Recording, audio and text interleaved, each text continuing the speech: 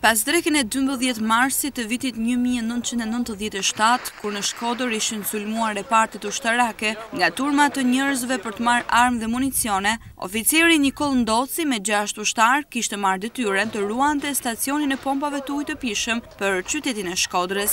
Unë mora detyren që me një grup të caktuar ushtarësh të ndihmoj rojet e usjellësit të Shkodrës që të mos preket nga askush.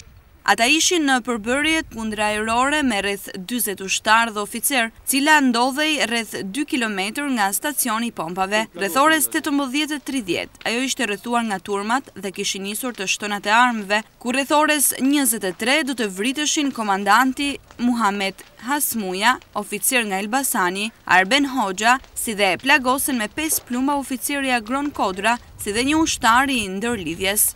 Kthehet ushtari që sillte ushqimin për gjithë kolegët e tij, për shokët e tij, dhe më thot direkt, komandant Nikola në raportin tonë thot, po bëhet nami. Po pse? Është rrethuar gjithë raporti nga civil, armatosur dhe pa armatosur thot, edhe raporti jon i gjithë është i hapur në përvendërori dhe rreth raportit thot, ushtarët i ketë të gjithë në pozicione zjarrit. Për të gjithçka kishte ndodhur në repart, ai mori vesh mëngjesin e ditës së nesërme me 13 mars, pasi gjatë natës qëndroi në detyrë duke ruajtur stacionin e pompave. I di shumë mirë muhabetet dhe dialogjet që janë bë ndërmjet komandant Muhametit dhe ato që kishin rrethuar repartin. Për sonte në darkë jo, në mëngjes u dorëzoi çelësat e gjithë repartit. Natën jo, nuk dorëzoi asgjë. Kaq kanë qenë dialogu që është zhvilluar ndërmjet komandës që ka qenë këtu, komandant Muhametit, edhe personave që kishin rrethuar repartin.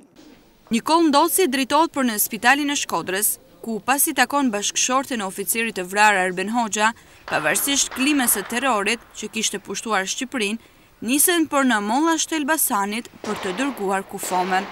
Heroi i kësaj është Agim Kashi, shoferi i ambulancës. Ka qenë jati i oficerit plagosur Agron Kodra, ka qenë kolegu tjetër i joni Arben Dushi, dhe heroizmi një gruaje tjetër në zonën ku Arbeni jetonte me qira në afërsi, të më falin një nën që ja kam harruar emrin, kur na ka pa të gjithë ju mashkuj me këtë gru me fëmijë të vogël, edhe 7 zonë ishte, atëherë nuk do ta lëm vetëm se kam një vit e gjysmë që rri komshi me ta, nuk do ta lëm vetëm, atëherë ka ardhur edhe ja gruaja me të më falin që i kam harruar emrin. Marsi i vitit 1997 në Shkodër u kthye kështu në krim, terror, djegje dhe grabitje. Vetëm numri i të vrarëve që u mbajtën shënim nga morgu i spitalit të Shkodrës i kaloi 350, ndërkohë që 10 viktima të tjera mbetën nëpër fshatra, që as sot pas 22 vitesh nuk dihet numri i tyre.